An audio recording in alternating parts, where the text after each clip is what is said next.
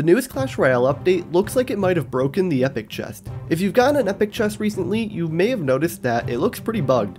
Well, this is because the epic chest texture was actually put over the original giant chest. And since the giant chest design was recently changed, it looks like the dev team forgot about this. And this isn't even the only oversight that they've made with changing the giant chest. If you were to go and look at the rewards for the Royal Tournament, you would see that the original giant chest design is still there and hasn't been updated yet. I personally wish that they didn't change the giant chest texture to begin with, as the original one still looks better, even having time to adjust to the change. And I don't think it was really something that needed to be changed in the first place. But more than likely, Supercell is aware of this bug, and it'll probably be fixed in the upcoming update in June. But for now, I guess we're gonna have to deal with this hideous looking epic chest.